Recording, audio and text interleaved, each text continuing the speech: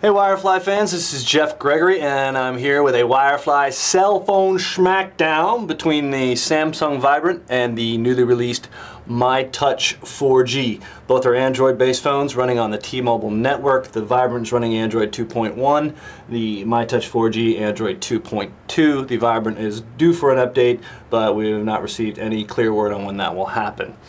Both of them are very fast, very capable phones. The Vibrant is running a 1 GHz Hummingbird processor.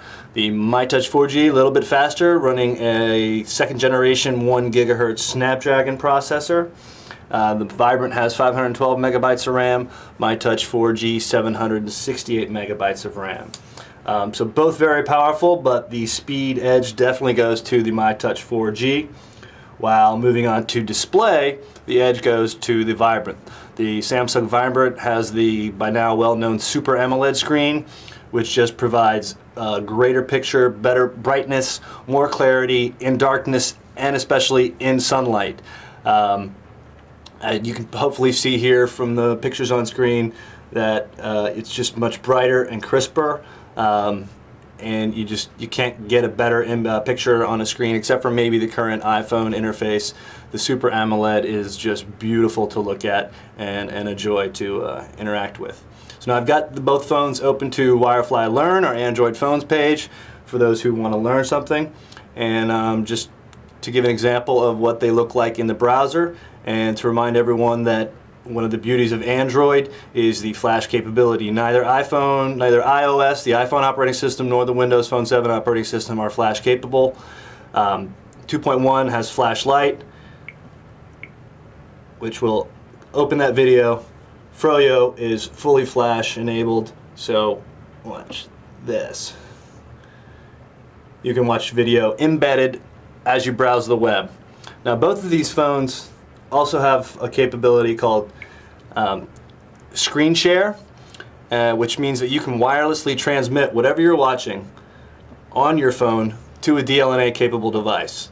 DLNA capable devices include many TVs that are coming out nowadays, newly released TVs, HD TVs, as well as PlayStation 3, Xbox, and I believe Wii. So if you're standing here, sitting on your home and you're watching this cool video and you know what, you want to watch it on your TV and you've got this, both your PlayStation and your Xbox hooked up to the wireless network at home, you just tap this button and boom, beam with screen share, and this will wirelessly transmit whatever you're watching to the media of your choice. In addition, you see here you can play music, whatever photos, if you want to look at a photo album on your TV, or if you want to watch videos stored on your phone. Very, very cool functionality. Both of these phones have that. Not a lot of phones do these days.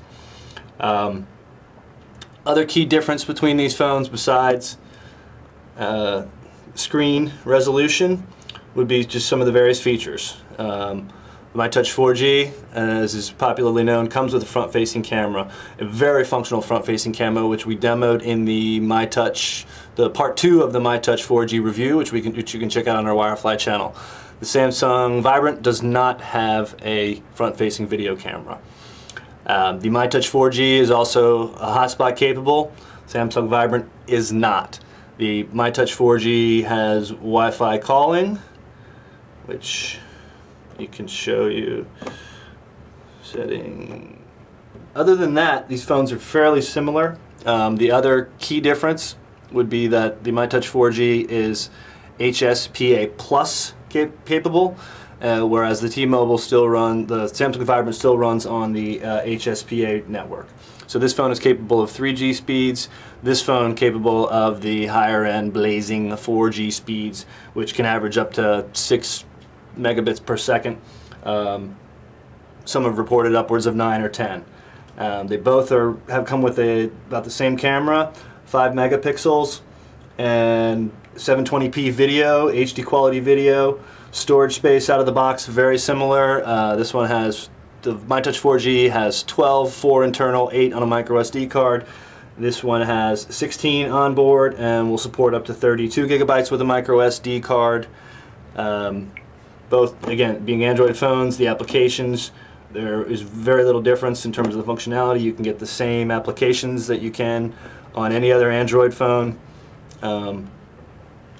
The Vibrant does have one additional feature with its 3.5mm headset jack. You can also use that for a TV out in case you don't have a TV or device that is DLNA capable. So any media that you have stored on your phone, you can via cable get to your television device, which is also a nice feature. But just to give you an idea of the visual experience from this, we'll go ahead and load Avatar, which came with the original version of the Samsung Vibrant, and versus the media room here. Let's see, video.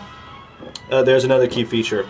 myTouch 4G, FM radio capable, Samsung Vibrant is not.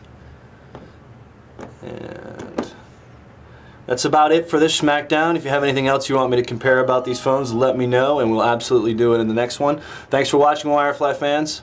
See you next time.